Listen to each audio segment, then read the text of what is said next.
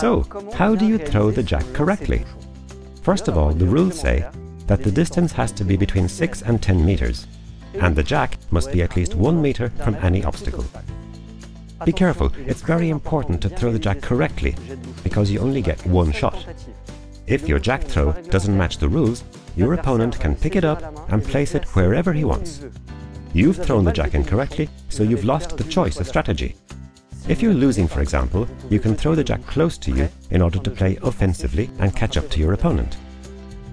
If you're winning, you can throw the jack far and play defensively in order to keep your advantage. So if I want to throw my jack the right way, what do I do? Simple, I practice. And to do that, you have two throwing strategies. On rolling terrain, I advise you to throw the jack to make it roll.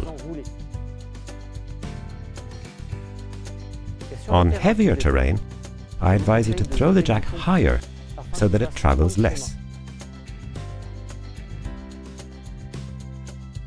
So be careful, don't push it too far. Come on, let's have another round.